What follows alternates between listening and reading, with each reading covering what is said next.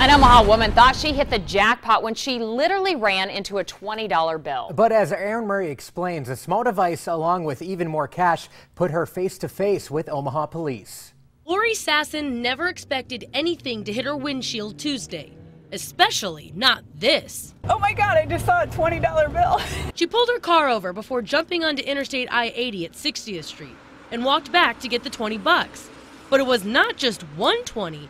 It was a stack of 20s. So it was around here that I found the money, and I just quickly picked it up and then took it to the car and immediately drove off, calling 911. She thought maybe it belonged to a small business owner, but it didn't take long for an Omaha cop to meet up with her and tell her where it really came from. He looked at me and he said, "Now you're a part of a bank robbery."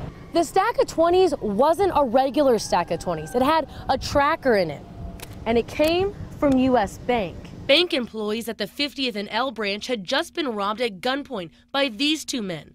Police won't say how much they got, just that they found their ditched car a few blocks away. And when we showed Sasson the bank robbers' pictures, the seriousness of the crime really sunk in. This is a guy you can see holding the gun. Oh my gosh. Oh wow.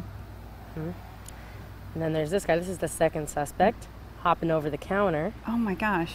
And this is the one that I was involved with, or? Yeah. Oh my gosh. She She just hopes after they rule her prints out, police will be able to match a print to one of these bank robbers.